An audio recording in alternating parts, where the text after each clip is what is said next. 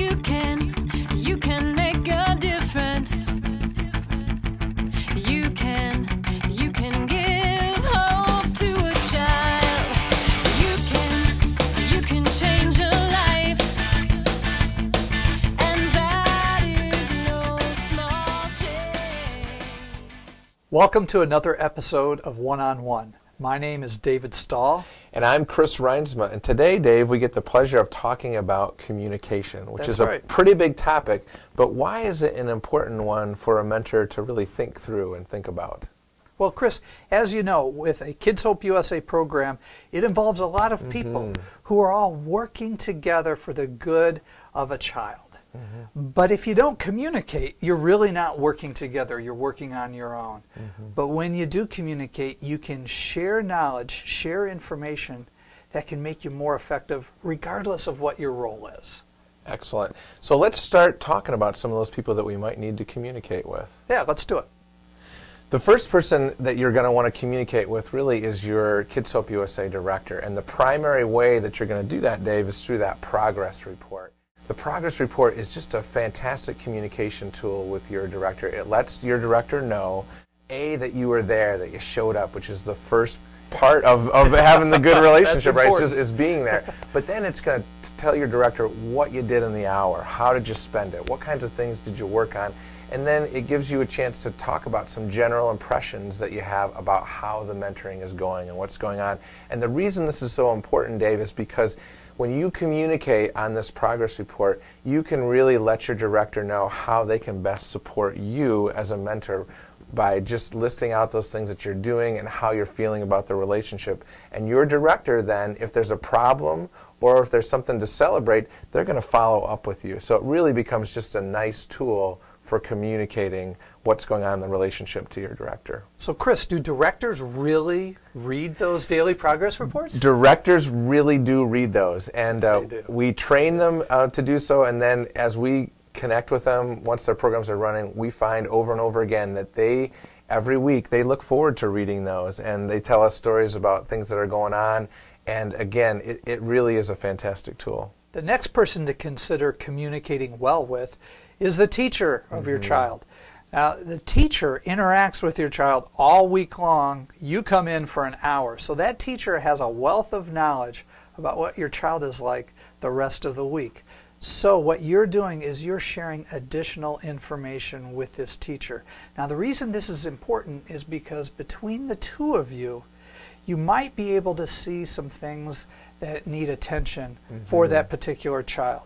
Now, I'm a mentor, and so I know what it's like to end the hour, and then I fill out my daily progress report before I leave the school. I make a copy for my director. I make a copy and put it in the teacher's mailbox. The reason that's important is because I know the teacher was reading that because every now and then in conversation, she mentions something that I put in my daily progress report. Now, she doesn't mention that a lot, and it only happens a couple times a year. So don't expect to get feedback unless you ask a direct question. But at the same time, I know she was looking at them. And Chris, that brings up a good point. And this is a question I have for you. Yeah. Okay. I'm a mentor, right, and I come and meet with my child for, let's say, 4 weeks in a row that the teacher hasn't given us any academic work to do during the hour. Do I call the teacher? Yeah, you know, in a perfect world, if the teacher had all the time in the world to give to the program, that'd be a great solution. But that's not the reality. The reality is that teacher is very busy with all sorts of things that are going, and especially here at the beginning of the year, getting the year off to a good start. So we don't want to burden the teacher with extra responsibilities. And so if you're not getting academic material from your teacher, that's okay. What you're going to do is seek out help from your director. Your director may even have some thoughts of other people in the building that you could approach to help think about the academic question. So Chris, what that means is that on my daily progress report, I probably shouldn't put some cynical remark about how there must not be any academics going on in the classroom because there sure isn't any coming my way for the hour. That's absolutely right, and we want the teacher to be supported in this, and so we're not going to put things down there, even if we're a little bit frustrated about the level of communication. We just got to understand and empathize with where the teacher's coming from. So yeah, comments like that are not helpful, as you might guess, in building that relationship. Sure. Dave, the other one that we haven't talked about, but we have in previous programs, is the prayer partner. How should that communication look? Because that is so critical to this great relationship. That's right. It is critical, Chris. And there is a big reason why for every mentor we have a prayer partner at Kids Hope USA, and that's because we are firmly committed to the power of prayer. But it's got to be the power of knowledgeable, educated prayer. Informed prayer. Informed prayer is a good way to put it. In other words, your prayer partner can pray for you all week long, but if you're not sharing information with your prayer partner is just blindly praying. Instead, develop the discipline of immediately following the hour with your child, calling your prayer partner, sending a text, sending an email, something to communicate how the hour went. Doesn't have to be long, just a couple sentences, but enough to inform your prayer partner and give him or her a picture of what happened and let him or her decide what could be lifted up in prayer. Obviously, if there are specific prayer requests, include those, but the bottom line is make sure that immediately following the hour, you send that text, email, or phone call. Yeah, and I love that idea of that discipline, but it's not always a one-way street, is it, Dave, where you're just communicating with your prayer partner? You really value it when your prayer partner communicates back with you. Exactly. You know, yes, I called Steve after every one of my hours or sent him an email, but what made it great was that on Sundays, he would ask me about specific items that he had been praying about and for an update on there. It told me Steve is really doing a great job of lifting me and our little guy up in prayer, and it was a two-way thing, and it made our relationship really strong. And it was great knowing every hour that I went to that school, I knew Steve was praying for us. That's great.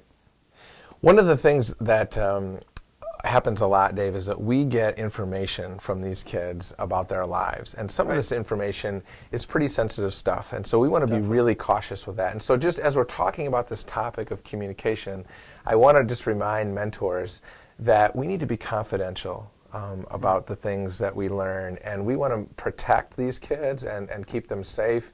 And so when we get information that's confidential, that's really sensitive information, we want to make sure that we're not sharing it in public spaces. We're not talking about a child's behavior when we're out at the football game on Friday night. We're not doing things like that, or we're at the grocery store, because you know what? We want to honor these kids, and they oftentimes do have some really challenging dynamics they're working with, and we don't want those to get spread around the community and for people to talk and rumors to get started.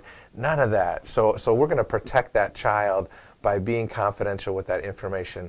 Now, occasionally, we may even learn something where we think a child is in danger. Right. There might be abuse or neglect that they reveal to us during the mentoring hour.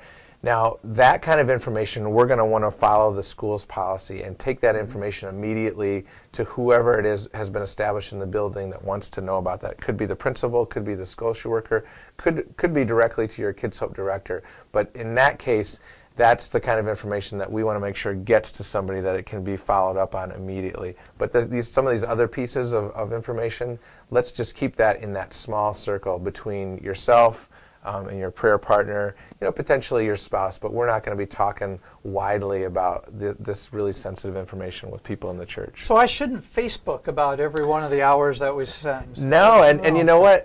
Surprisingly, that has happened where we've had to call programs and say, listen, we need to have a Facebook policy here for your mentors, because some people were Facebooking information that was inappropriate.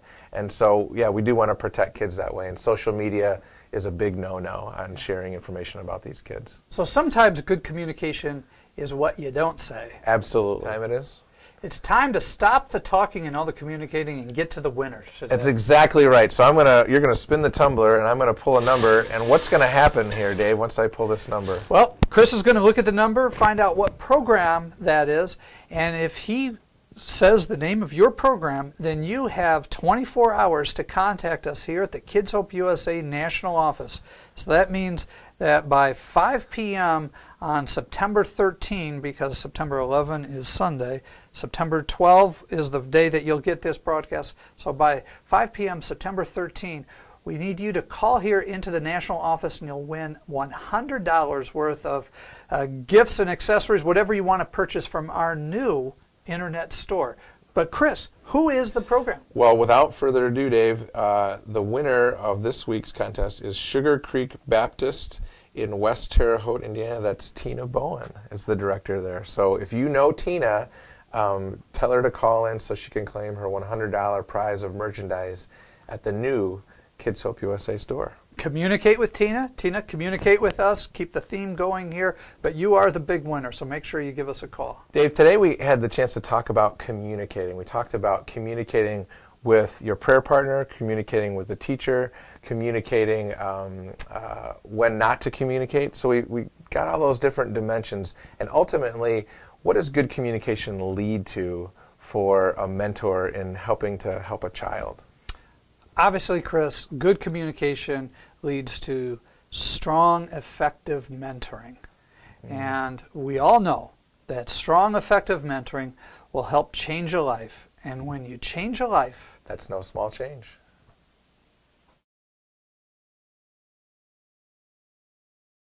yeah.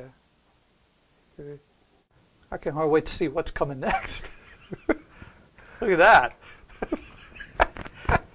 Yeah. The amazing thing is we can see them from behind. Right. That's just wild. That's stunning.